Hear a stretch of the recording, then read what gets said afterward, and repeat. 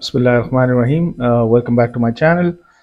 Today I'm gonna walk you through a software-defined radio base uh, or Wi-Fi jammer.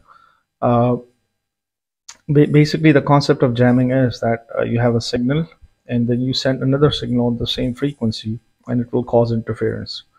So in signals, we call them interference, and in basic terminology, uh, we call it jamming. For that purpose, I normally use software-defined radio. So today I'm using my hack RF to jam a Wi-Fi signal. Right now it is connected to my PC and I'm using hack RF. Uh, the Linux distribution that I'm using is called Dragon Focal OS. Yeah, DragonOS. It's a very beautiful distribution related to software-defined radio. All the tools that you need for software-defined radios comes pre-compiled. So for example, if you're looking for a jammer, you're looking for OpenBTS, everything comes in. If you go to other, you will find all the different type of tools.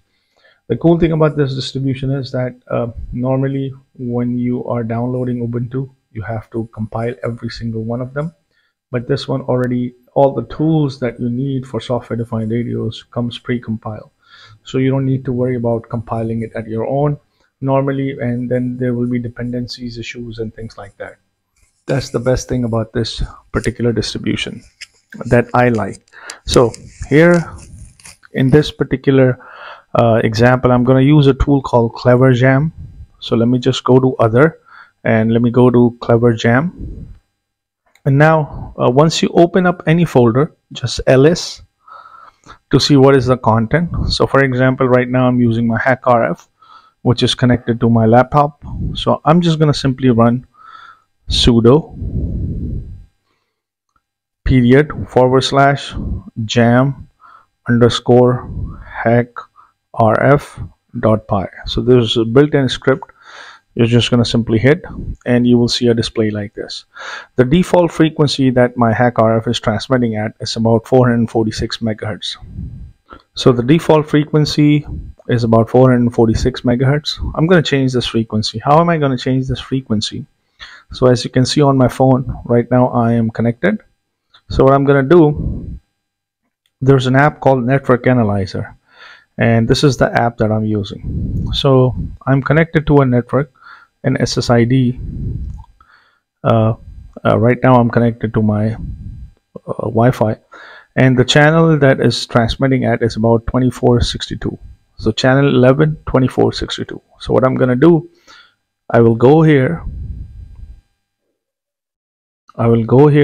and I'll change this frequency to 2462. So I'll just simply go here. I'm going to change this frequency to 4462 and I'm going to delete 2462. All right, so right now, as you can see, I haven't hit enter yet. Right now I'm connected to 2462 right here. What I'm gonna do, I'm gonna hit enter now. So once I have changed this,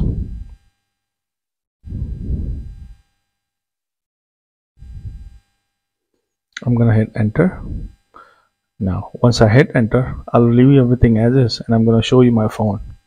I'm gonna show you my phone and you would see that it will disconnect my phone.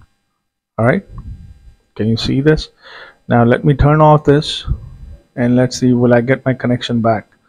Let me close this and let's see, do I get anything back? Do I get my connection back? So right now, and here we go, my Wi-Fi is back.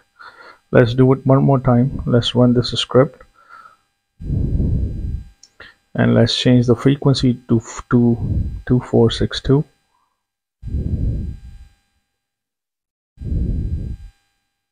To 462 and let's hit enter and let's see.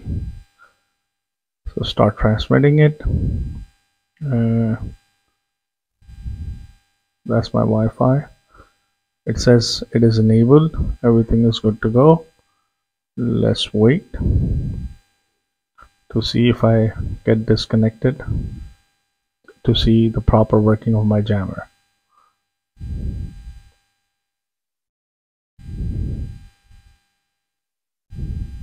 And here we go. My Wi-Fi is disconnected. I'm not seeing that Wi-Fi logo here. I'm not seeing anything here. So this is disconnected. So let me just simply close this and monitor this again. So once I close this, I should be able to see my connection being established.